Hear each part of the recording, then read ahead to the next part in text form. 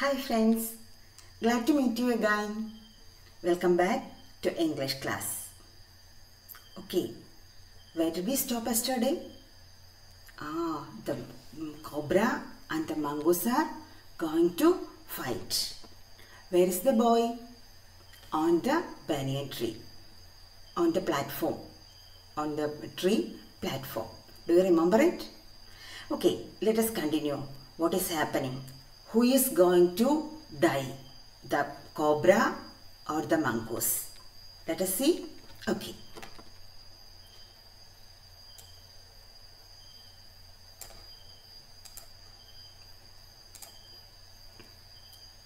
Ready? Shall we read?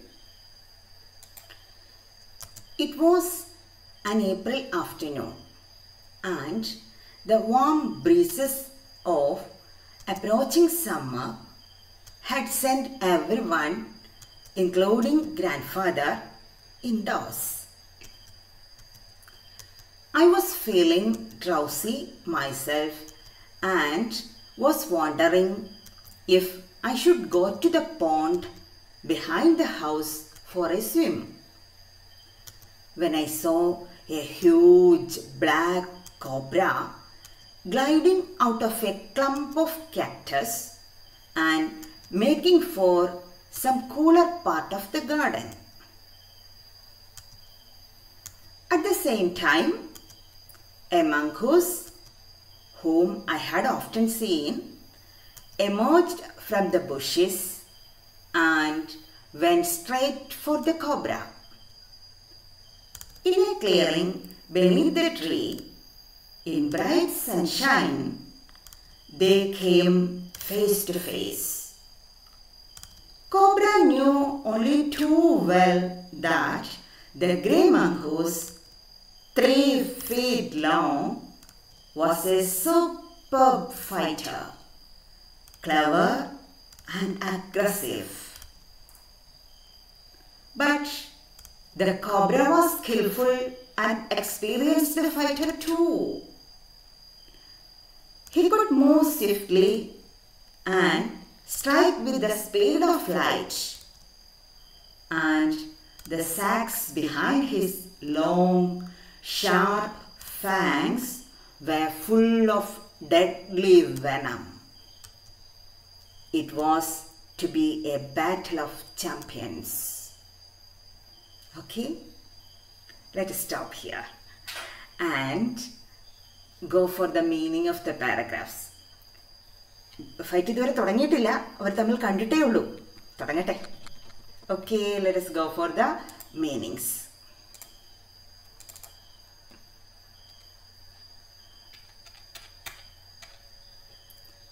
It was an April afternoon. April, the month of April. What is the season here in April? Can you say? Which is this? There are 4 seasons. Don't you remember? Summer, spring, autumn, winter. What is the season in April? Summer season. We all know. നല്ല ചൂടായിരിക്കില്ലേ April. Summer season. And the warm breeze, warm, ചൂടുള്ള, ഊഷ്മളമായ, ചൂടുള്ള, breeze, ഇളങ്കാറ്റ്, ഇവിടെ ഇപ്പോൾ കാറ്റ്, warm breeze, ചൂടുള്ള കാറ്റ്, of approaching summer, approaching, അടുത്തു വരുന്ന, സമീപിക്കുന്ന, approaching. എന്താണ് സമീപിക്കുന്നത്? സമ്മർ. ഇപ്പോൾ ചൂടുകാലം, വേനൽക്കാലം വരുന്നു എന്ന് കാണിക്കുന്ന ചൂടുള്ള കാറ്റ്. ചൂടുള്ള കാറ്റടിക്കുമ്പോൾ നമ്മൾ പുറത്തേക്കാണോ ഇറങ്ങുക, അകത്തേക്കാണോ പോവുക? അകത്ത് കയറിയിരിക്കും അല്ലേ? had sent everyone indoors. What do you mean by indoors? Indoor, അകത്ത്, outdoor, പുറത്ത്. Indoor, outdoor. Outdoor games, indoor games, don't you know? What are the outdoor games? Cricket, football, basketball, അങ്ങനെ എന്തും അല്ലേ? പുറത്ത് കളിക്കുന്ന എല്ലാം outdoor games. Then indoor games അറിയാമോ? നമ്മൾ ഏണിയും പാമ്പും വെച്ച് കളിക്കില്ലേ? ചെസ്സ് കളിക്കും. അങ്ങനെ ഒരുപാട് അകത്തിരുന്ന് കളിക്കുന്നവയെ നമ്മൾ ഇൻഡോർ ഗെയിംസ് എന്ന് പറയുക. പുറത്തിറങ്ങി കളിക്കുന്നവയെ ഔട്ട്ഡോർ ഗെയിംസ്. ഓക്കെ, ഹിയർ ആ കാറ്റ്, ചൂട് കാറ്റടിച്ചപ്പോൾ എല്ലാവരും എവിടെ പോയി? Indoors. Including grand father. What do you mean by including? ഉൾപ്പെടെ. ഗ്രാൻഡ് ഫാദർ ഉൾപ്പെടെ എന്ന് പറയുമ്പോൾ അവിടെ എന്താണ് അതിൻ്റെ ഒരു രസം? ഗ്രാൻഡ് ഫാദർ മിക്കപ്പോഴും വീടിനകത്തായിരിക്കോ പുറത്തായിരിക്കോ? ഈ സെന്റൻസിൽ നിന്ന് നിങ്ങൾക്ക് എന്താ മനസ്സിലാവുക? Including grand father.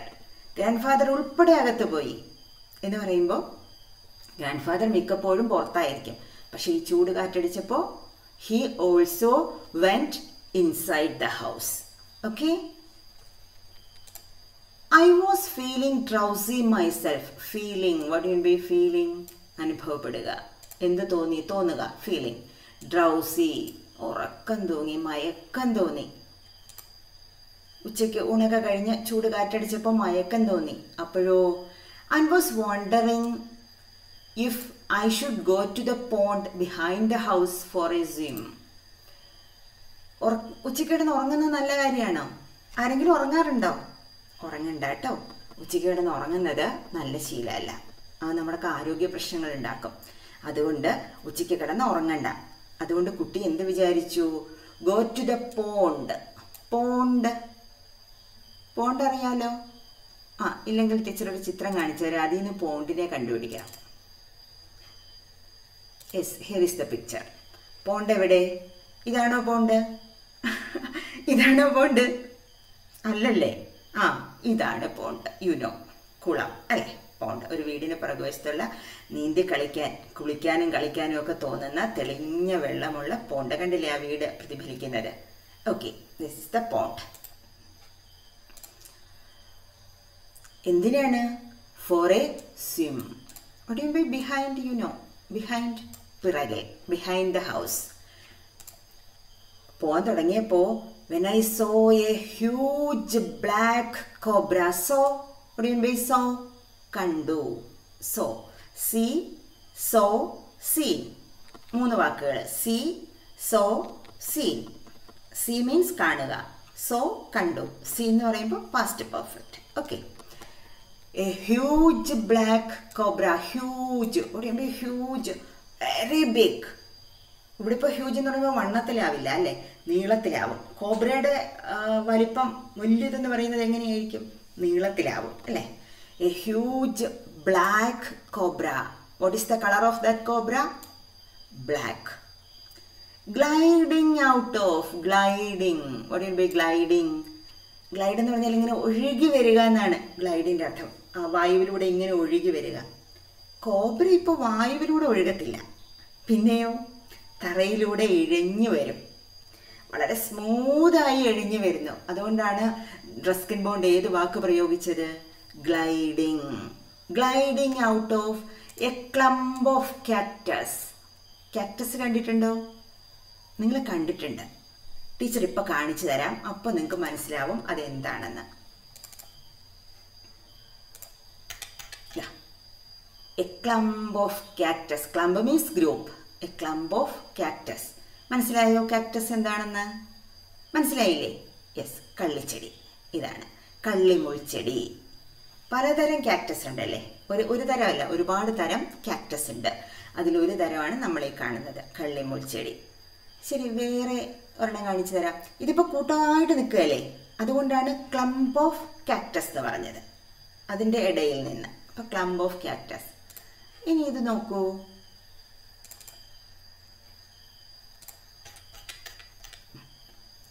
വിവിധ തരം കള്ളിമുൾച്ചെടികളാണ് കാണുന്നത്.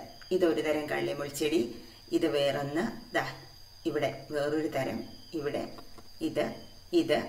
ഇതെല്ലാം വിവിധ തരം കള്ളിമുൾച്ചെടികളാണ്. Cactus. What is the word? Cactus. Once more please. Cactus. Okay. So these are cactus, a clump of cactus. So from where did the cobra come? From a clump of cactus. ഒരു കാക്ടസിൻ്റെ കള്ളിമുൾച്ചെടികളുടെ കൂട്ടത്തിൽ നിന്ന്. എന്നിട്ടോ making four. what do you mean making four? ഒരു ലക്ഷ്യം വെച്ച് പോവുക. Making four, ഒരു ലക്ഷ്യത്തിലേക്ക് പോവുക. Making four. ഏതാണ് ഇവിടുത്തെ ലക്ഷ്യം? Cooler part of the garden. Cooler. What you mean by cooler? പെട്ടെന്ന് നിങ്ങൾക്ക് എന്തായിരിക്കും ഓർമ്മ വരിക? ഫ്രിഡ്ജിൻ്റെ കൂളറ്, അല്ലെങ്കിൽ എന്താ പറയുക, AC യുടെ കൂളറ്, അല്ലെങ്കിൽ അങ്ങനെയൊക്കെ കൂളറാവും അല്ലേ? അതന്നെ, തണുപ്പിക്കലല്ലേ അതിൻ്റെയൊക്കെ ഉപകരണങ്ങളുടെ ഒക്കെ ഉദ്ദേശം. അത് തന്നെയാണ് കൂളർ എന്ന വാക്കിൻ്റെ അർത്ഥവും. തണുപ്പുള്ള, cooler part. Cool, cooler, coolest. Cool എന്ന് പറഞ്ഞാൽ തണുപ്പുള്ള, കൂളർ എന്ന് പറഞ്ഞാൽ കുറച്ചുകൂടി തണുപ്പുള്ള, കൂളസ്റ്റ് എന്ന് പറഞ്ഞാൽ ഏറ്റവും തണുപ്പുള്ള. കൂളർ.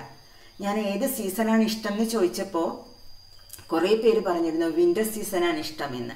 കാരണം തണുപ്പ് ഭയങ്കര ഇഷ്ടമാണ്, പിന്നെന്താ മഞ്ഞ്, സ്നോ ഭയങ്കര ഇഷ്ടമാണെന്നൊക്കെ ആളുകൾ നിങ്ങൾ കുറേ പേര് പറഞ്ഞിട്ടുണ്ടായിരുന്നു.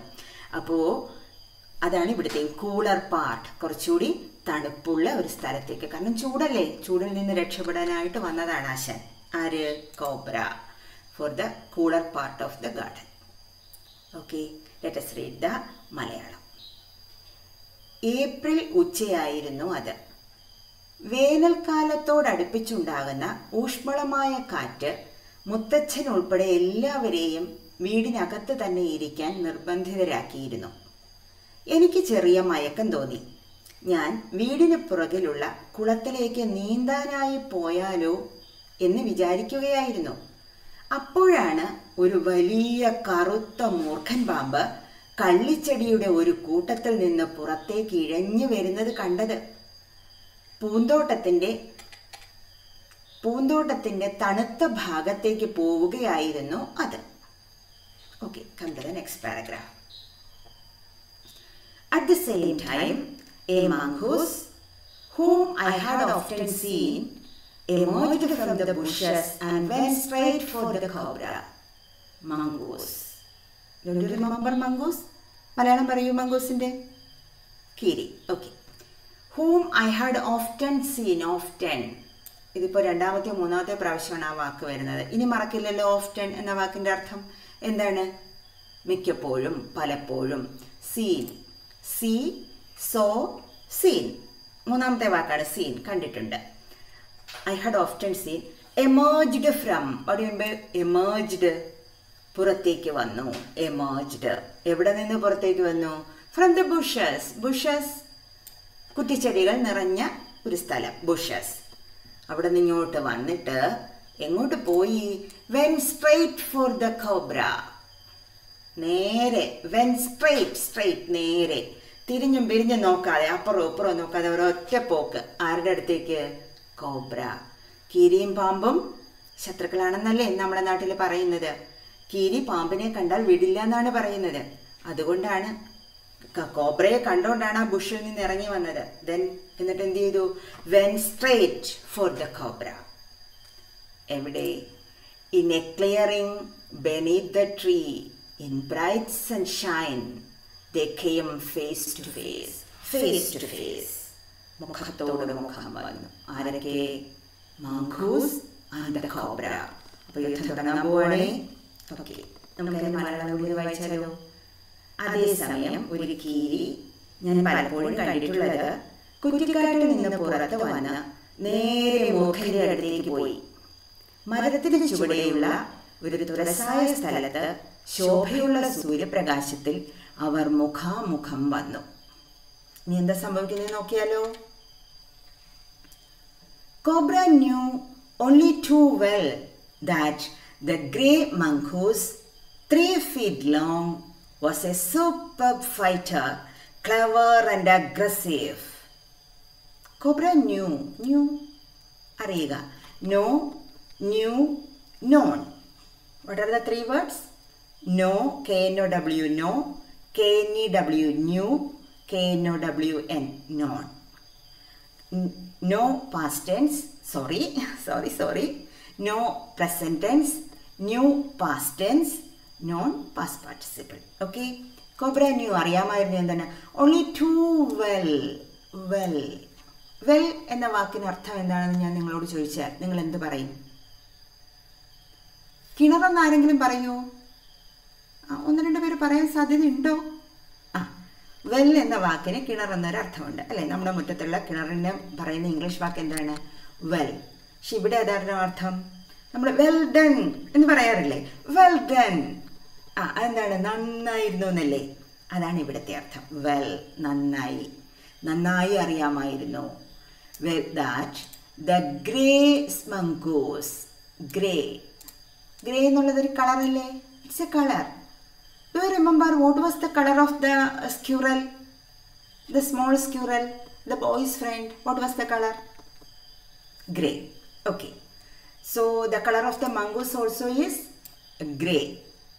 Mongoose-നെ കണ്ടത് ഓർമ്മയുണ്ടല്ലോ? Grey mongoose. Okay. 3 feet long. 3 feet long. 3 അടി നീളം. Was a superb fighter.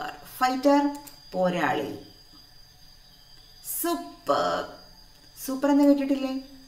Duper എന്ന് കേട്ടിട്ടുണ്ടല്ലേ? സൂപ്പർ ഡ്യൂപ്പർ എന്നൊക്കെ പറയില്ലേ? അതിലും മേലെയുള്ളതാണ് സൂപ്പർബ്. ഒരു ബിയും കൂടെ ചേർത്തപ്പോൾ കുറച്ചുകൂടി ഉയരത്തിലായി. സൂപ്പർബ്. A superb fighter. ആര്? മംഗൂസ്. ക്ലെവർ. ഫൈറ്റർ മാത്രമല്ല, പോരടിച്ചാൽ മാത്രം മതിയോ? ക്ലെവർ, ഇന്റലിജന്റ്, ബുദ്ധിമാൻ. And aggressive. അഗ്രസീവ്, ആക്രമണകാരി, അങ്ങോട്ട് ചാടി ആക്രമിക്കുന്ന ആള്. അതാണ്. അതുകൊണ്ടല്ലേ ആ പാവം മൂർഖൻ കോബ്ര എവിടെ പോയതാണ്? ഒരു തണുത്ത സ്ഥലം നോക്കി എവിടെയെങ്കിലും കിടന്ന് ഉറങ്ങാമെന്ന് വിചാരിച്ച് പോയതാ നമ്മുടെ മൂർഖൻ കോബ്ര. പക്ഷെ നമ്മുടെ മംഗൂസ് എന്ത് ചെയ്തു? When straight. നേരെ കണ്ട ഉടനെ നേരെ ചെന്ന്. ഇങ്ങോട്ട് ആക്രമിച്ചിട്ടൊന്നും ഇല്ലല്ലോ, അങ്ങോട്ട് ആക്രമിക്കാൻ പോവാണ്. That is the word aggressive. നിങ്ങളിൽ ആർക്കെങ്കിലും അങ്ങനെ ഒരു സ്വഭാവം ഉണ്ടോ? നമ്മളോട് ആരും വഴക്കിന് വന്നില്ലെങ്കിൽ അങ്ങോട്ട് കയറി വഴക്കിന് പോകുന്നേ? ഒന്ന് ആലോചിച്ച് നോക്കണേ, ആർക്കെങ്കിലും ഉണ്ടോ എന്ന്. ഉണ്ടെങ്കിൽ അത് വേണ്ട കേട്ടോ, അത് കൊള്ളൂല. അപ്പോൾ പക്ഷെ നമ്മുടെ മംഗൂസ് എങ്ങനെയുള്ള ആളായിരുന്നു? അഗ്രസീവ്. നിങ്ങൾ അഗ്രസീവ് അല്ലല്ലോ? ആവണ്ടേ? അങ്ങനെ ആവണ്ട, അത്ര സുഖമുള്ള കാര്യമല്ല. ഇത് അഗ്രസീവ് ആവണ്ട. But what about mongoose? He is aggressive. What you mean by aggressive? ആക്രമണകാരി, അങ്ങോട്ട് ആക്രമിക്കുന്ന ആൾ. ഓക്കെ, നമുക്കതിൻ്റെ മലയാളം നോക്കാം. മൂർഖന് നന്നായി അറിയാമായിരുന്നു ചാരനിറത്തിലുള്ള 3 അടി നീളമുള്ള ആ കീരി ഒരു മികച്ച പോരാളിയും ബുദ്ധിമാനും ആക്രമണകാരിയും ആണെന്ന്. ഇനി നമുക്ക് നമ്മുടെ മൂർഖന്റെ വിശേഷണങ്ങൾ നോക്കാം. എന്തൊക്കെയാണ് മംഗൂസിനെ കുറിച്ച് പറഞ്ഞത്? Super fighter, clever, aggressive. 3 adjectives. Super fighter, clever, aggressive. What are the adjectives for our cobra? Let us see. But the cobra was skillful and experienced fighter too. What do you mean too? Adum cobrayum എന്തായിരുന്നു?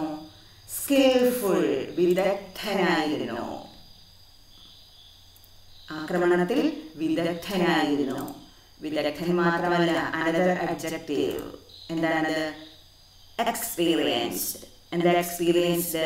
പരിചയസമ്പന്നൻ. അവന് മോശമൊന്നുമല്ല. Cobra is also skilful and experienced. What do you mean experienced? പരിചയസമ്പന്നൻ. Fighter, പോരടിക്കുന്നതിൽ അവന് വിദഗ്ധൻ തന്നെയായിരുന്നു. He could move swiftly. Move, ചലിക്കുക. Swiftly. ഇവിടെ ഇതിന്റെ അർത്ഥം കണ്ടുപിടിക്കാൻ പറ്റുമോ നിങ്ങൾക്ക്? Swiftly. This is വേഗത്തിൽ. Swiftly. Say the word please. Swiftly. Once more please. Swiftly. And strike with the speed of light. Strike. Strike means അടിക്കുക. ഇവിടെ കൊത്തുക. Strike with the speed of light. പ്രകാശവേഗത്തിൽ, മിന്നൽ വേഗത്തിൽ. മിന്നൽ കിട്ടില്ലേ? എങ്ങനെയാണ് മിന്നൽ വന്ന് പോകുന്നത്? ഞൊടിയിടവുണ്ട് അല്ലേ? പെട്ടെന്ന് പോകും. അതുപോലെ പെട്ടെന്ന് അടിക്കാനുള്ള കഴിവ്, കൊത്താനുള്ള കഴിവ് ആർക്കുണ്ടായിരുന്നു? The cobra. And the sacs behind his long sharp fangs. Fangs, what do you mean fangs? വിഷപ്പല്ലുകൾ. വിഷപ്പല്ലുകൾ എങ്ങനെയുള്ളതാണ്? Long, നീളമുള്ളത്. Sharp, what do you mean by sharp? നല്ല മൂർച്ചയുള്ളത്. ഫാങ്സ്, വിഷപ്പല്ലുകൾ. ഈ വിഷപ്പല്ലുകളുടെ പിറകിൽ എന്തുണ്ട്? സാക്സ്, വിഷസഞ്ചി. കണ്ടിട്ടുണ്ടോ? കാണാൻ വഴിയില്ല അല്ലേ? ടീച്ചർ കാണിച്ചു തരാം. നോക്കൂ, പാമ്പിൻ്റെ വിഷപ്പല്ലുകളാണ് ഈ കാണുന്നത്. ഇതിൻ്റെ പിറകിൽ എന്തുണ്ട്? ഒരു വിഷസഞ്ചിയുണ്ട്. ഇതാ നോക്കൂ. ഇതിന് ബയോളജിക്കലി ഒരുപാട് പേരുകളൊക്കെ പറയും. The compressor muscle, venom gland എന്നൊക്കെ പറയും. വിഷഗ്രന്ഥി, നമ്മളതിനെ വിഷസഞ്ചി എന്ന് പറയും അല്ലേ. ബയോളജിക്കാർ വിഷഗ്രന്ഥി എന്ന് പറയും. ഓക്കെ, എനിവേ, ഈ വിഷസഞ്ചിയിലാണ് വിഷമുള്ളത്. നമ്മളെ കടിക്കുമ്പോൾ, അല്ലെങ്കിൽ ആരെങ്കിലും നമ്മളെ കടിക്കണ്ട, ആരെയും കടിക്കണ്ട.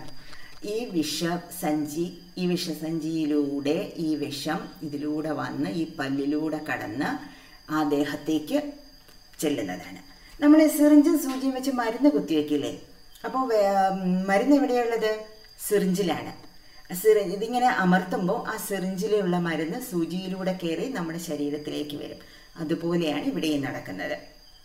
ഇതാണ് ആ വിഷസഞ്ചി. അതിലൂടെ ഈ പല്ലിലൂടെ ഫാങ്, കണ്ടോ, വിഷപ്പല്ലിൻ്റെ പേരാണ് ഫാങ്.